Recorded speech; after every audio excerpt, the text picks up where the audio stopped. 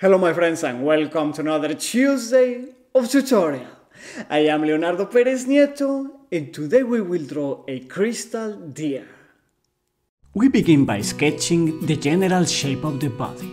It is a sort of rectangle, a little bit tilted and with angles at both ends toward the middle. Then we do the neck, the head and the legs.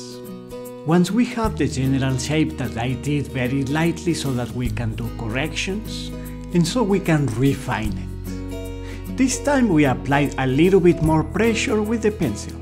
The hind legs, I think I did them a little bit too much toward the back, and we don't want a limousine type of deer, so I draw them a little bit further up. We continue refining, although I think the head is a little bit low. So I sketch a tilted line from the back of the body to help me visualize the correct height of the head. Like so. As we move on, we make a more precise line. We draw the knees, the hooves, and so on. We go over the hind legs, which were very light.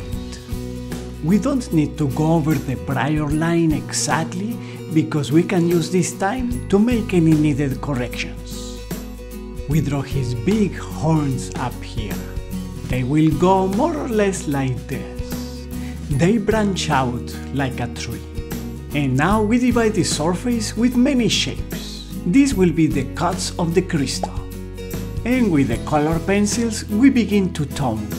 I will be using mostly white and gray, as well as bluish and greenish grays. If you would like more information and techniques about how to draw crystal, glass, jewelry, and many other cool surfaces and textures, I recommend you my book, which you can get on Amazon. Generally speaking, I will try to make slightly darker tonalities toward the back of the animal. What I mean with the back is the top areas. And this is because the beams of light can get through a transparent surface, illuminating the opposite side. But of course, if we have the light source, let's say on the top left, like in this case, all the surfaces facing in this direction may have very bright reflections. In order to ground our deer, we will have him stand on a base or something like that. It looks totally different with this as compared as of having it floating in the air as it was. We refine the base and draw the shadow of the deer. Good! And finally we do some scattered sparkling lights both on the base and beyond. And it's ready!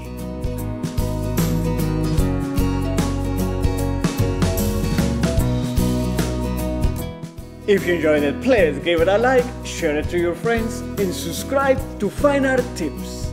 You know where to follow me, the links are below. And I will see you on Tuesday.